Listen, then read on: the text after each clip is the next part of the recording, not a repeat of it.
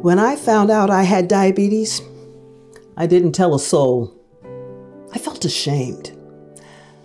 I had put on a lot of weight and hadn't been eating well, so I was really blaming myself. I didn't want anyone to judge me or say, "I told you so." I looked online and I read a lot of information about type 2 diabetes. I thought I could handle it alone. I decided I would just lose weight and change my diet, and no one would have to know.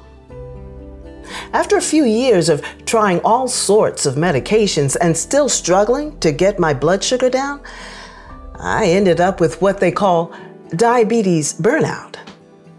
I stopped going to church, hanging out with family and friends, and I stopped taking my medicine. I just hit a wall.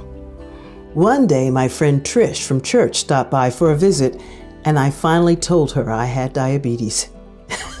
She laughed and said, "So do I, as well as 10 other women in the choir." I was so surprised. She convinced me to talk with my family and join a support group. It was the best decision I ever made.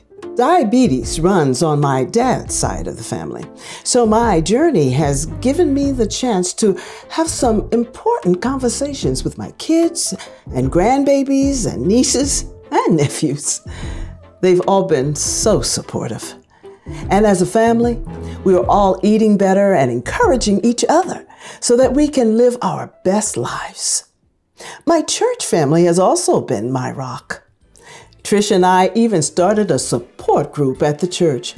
We used the New Beginnings discussion guide linked below to kick things off with the group. This section is all about creating community. You'll learn how to join diabetes support groups if you're interested, how to talk with your family about diabetes, and tips on how you can help them help you. There is even information on creating diabetes care kits for emergency situations.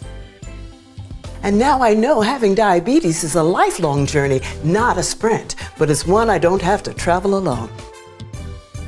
I have communities of people standing by to encourage me along the way.